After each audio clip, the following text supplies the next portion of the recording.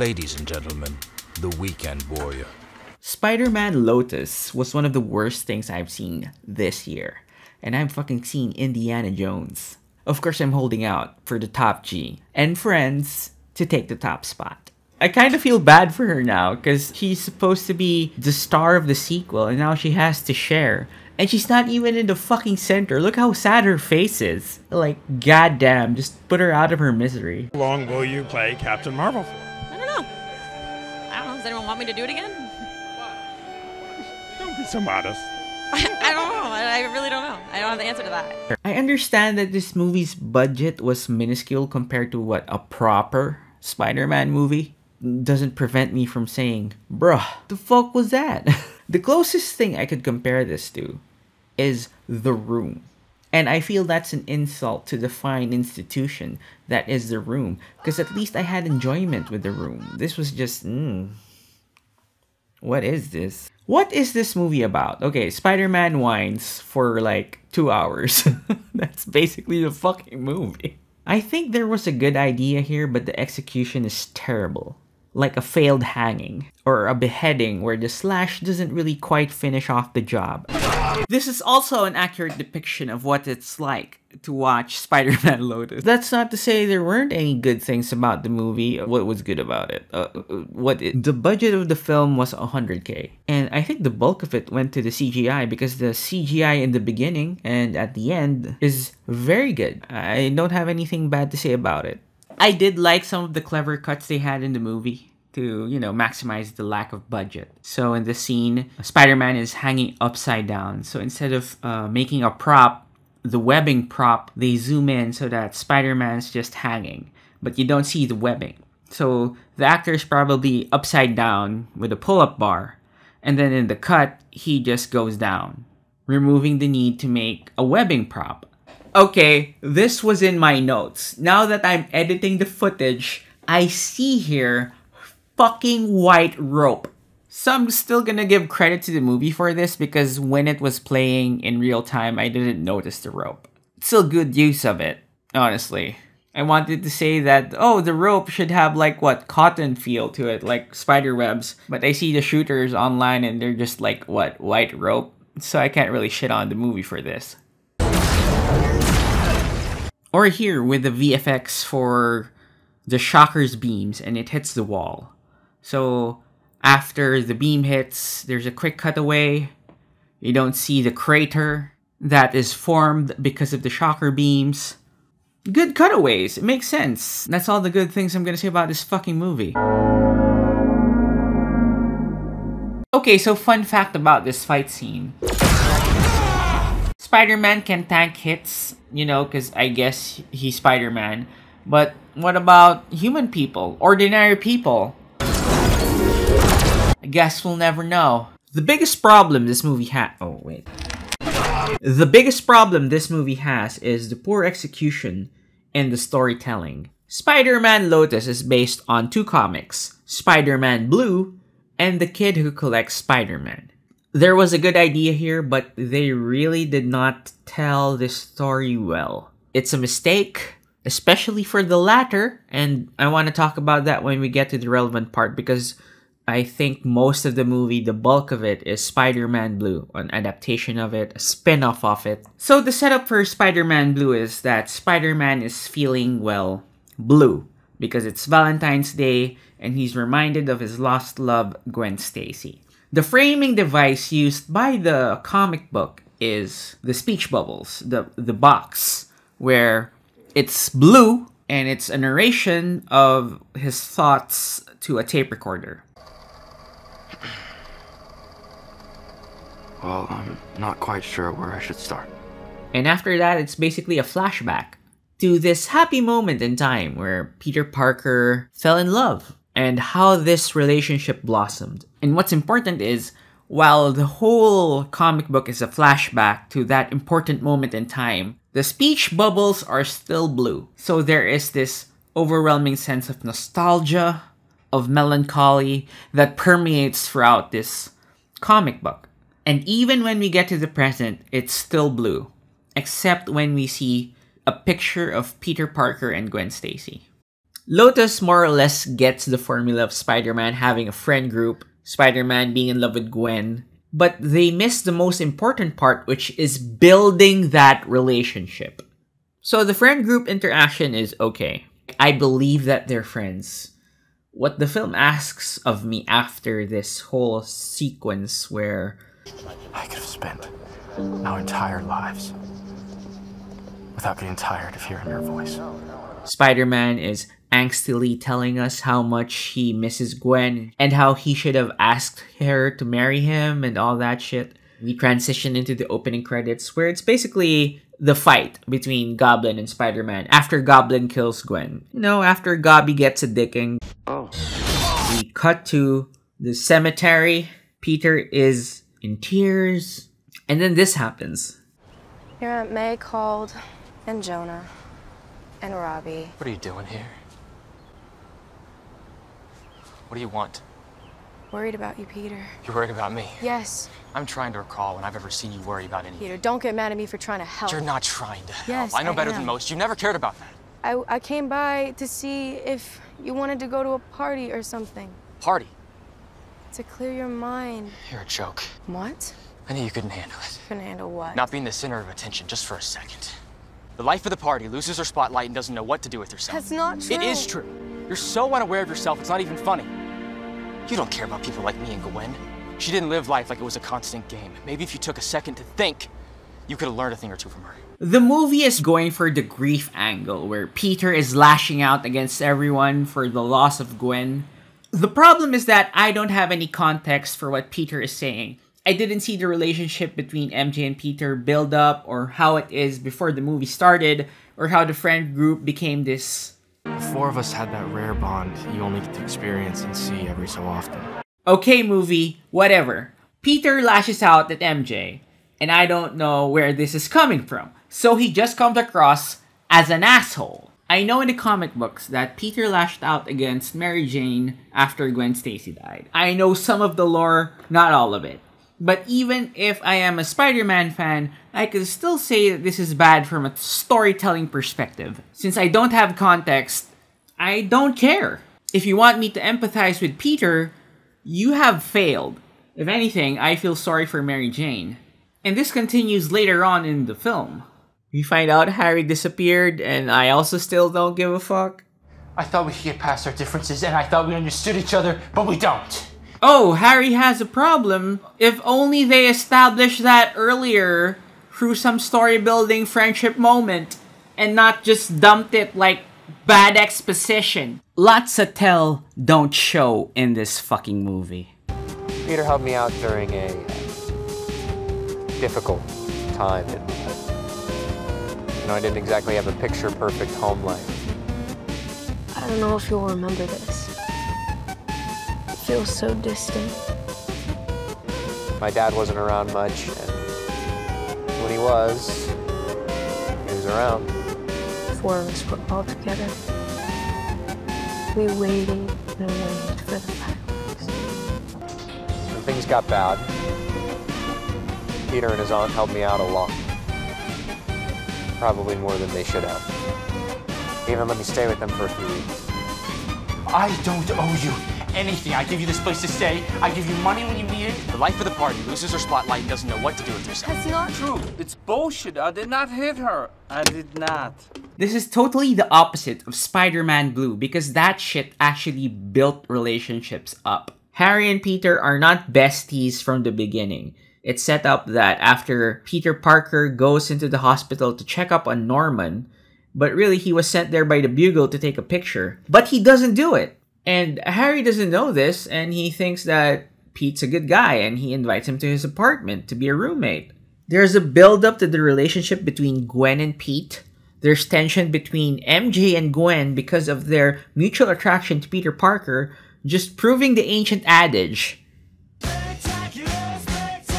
There is a better Flash Thompson arc in Spider-Man Blue because when Spider-Man saves Flash, Flash realizes that he's not really that well-adjusted and he has to man up and he joins the army. It's better than, oh, by the way, Peter saved me and he's a good guy, MJ, despite him shouting at you That's all we know about your relationship. Pro tip, if you are going to adapt Spider-Man Blue, motherfucking adapt Spider-Man Blue. Like, the blueprint is there.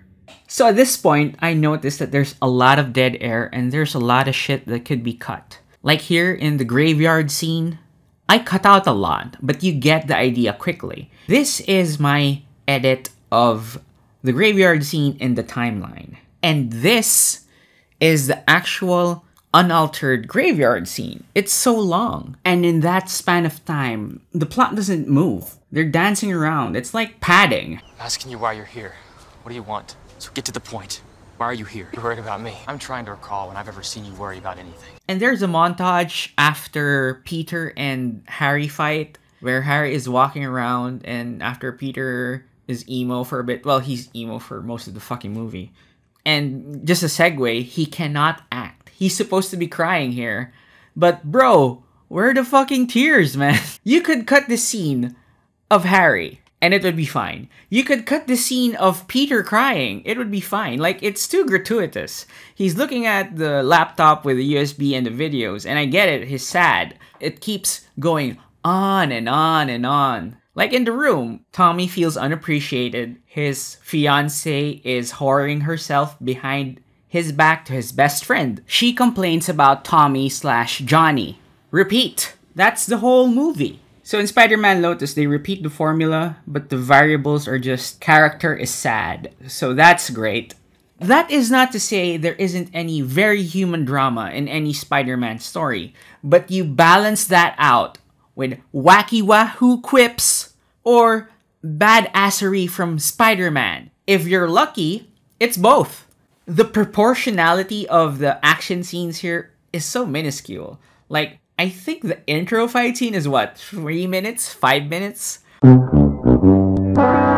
There's also the fight scene with the goblin and this scene with the robber. Okay, fine, I'll count it, even though it's not really a fight, but okay, whatever. Let's add that up. That is so minuscule compared to the whole fucking runtime of this movie. Maybe the fight scenes in the other Spider-Man movies are not as long as this, like proportional either. But there's such variety to Spider-Man. Lotus just focuses on Spider-Man and the negative emotions, so it's just a chore to watch the movie. Oh, the scene where he gets the robber and he retells his origin story. This is the part where the movie crosses boring to offensive. Hi, Tim. Nice to meet you. So this is the part of the movie where they adapt The Kid Who Collects Spider-Man. It's about a super fan of Spider-Man who's very young. And for some reason, Spider-Man visits him, they hang out. Even shows the kid his secret identity. And it turns out, at the end of the comic, we see that Spider-Man visited a cancer institute. And the kid only has a few months left to live. Something similar happens here. A letter was given by MJ and he visits the kid. But I realized something. This was what, 1 hour into the movie? It's too early for this. What do I mean? Usually when you have this like kid, you visit the kid and he's sick. What Spider-Man should do is inspire the kid to continue living, or Spider-Man is inspired enough by the child to continue being a hero. And usually, why do you do that near the end of the film? Because it affirms his heroism.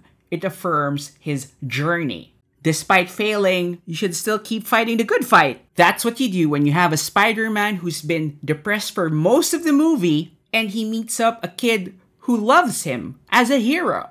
What you don't do is fucking destroy their dreams. Look, I'm not the hero that you think I am. And this, all of this, it's not me. What about these stories? When you stopped the whole Sinister Six by yourself? Or you stopped the whole Brooklyn Bridge from collapse? These stories, they're just that, stories. They did this in the fucking movie. But you tried to save her. I saw the videos. The Beagle's making up stories like they always do. It's not the same. There's more to it that you wouldn't understand. It's funny that he says this, but then he goes, never mind that, I'ma traumatize the child anyway. I think I might be able to help you understand it a little better. Spider-Man admits that it was his fault that his uncle died in the comic. But what he says to the kid is that it just helped him resolve to be a hero. He is down on himself, sure, but at the end of the day, he's still Spider-Man. He showed up for the kid. It doesn't happen here. In fact, it's quite the opposite. I was only looking out for number one. Myself. But choices come with consequences. It could have been different. There's no changing the past. I had to live with what I did. It was the greatest mistake of my life. Now everyone else is paying for it. That includes you now, cancer child. And what's worse, it takes the mother of the child to tell him that what he's doing is wrong and you should be a hero. I told him what he needed to hear. He's better off. That little boy has looked up to you his entire life. No. He has watched you save thousands of people. Fucking. You were his hero. Shit. Please. Give him something to believe in. And then Spider-Man goes to the kid's room like a whipped boy and goes, I guess I'll be your hero, kid. What is this? I feel so strongly against this interpretation of Spider-Man. Like Spider-Man ending up in that situation? Bullshit. He would have gotten his head in the game or not showed up. Not this abomination. You cannot put this in your credits and put that scene in the same fucking movie. So not only is it boring, it's insultingly boring. I wish I would have proposed. And the ending is, this is so poorly done. This whole thing is poorly done. If you're gonna adapt Spider-Man Blue and not do it correctly, at least here, what happens is, Spider-Man visits the grave of Gwen. So what you could have done is just have Spider-Man narrate to Gwen everything that happened in the movie, right? You run into the camera, cue the inspirational music, you've learned something. Congratulations, Spider-Man. It's what you would have wanted. It's what Ben and your father would have wanted too. You don't have to do the tape recorder thing from Spider-Man Blue. This is a perfect ending. What the fuck is this? Hey, Pete.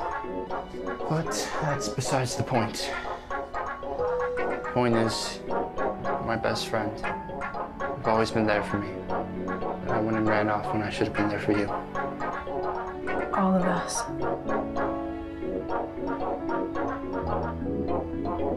But I think we gained something too. Providing epilogues to characters I barely gave a fuck about? Amazing!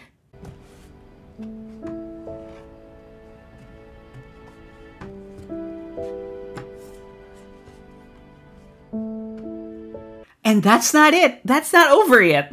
Because Spider-Man does the wrap-up thing again.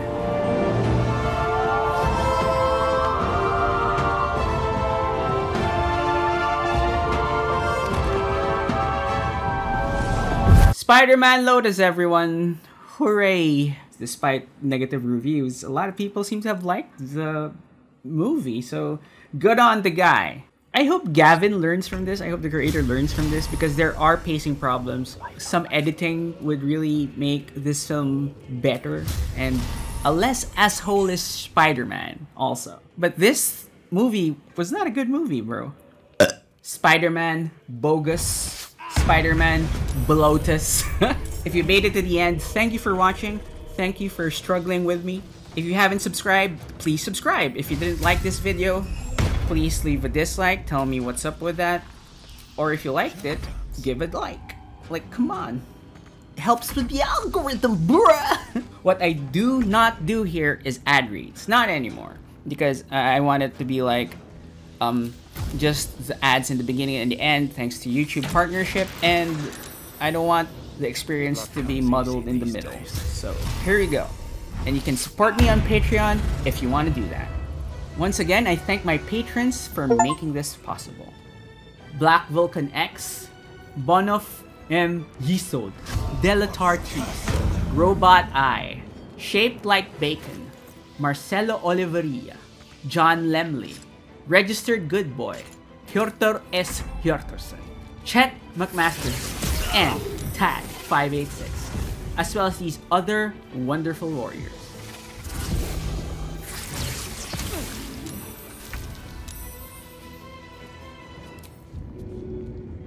Magnificent. More events to come, so stay tuned. Thanks for watching, guys. I have been the Weekend Warrior, and I'll see you on the next one. Take care.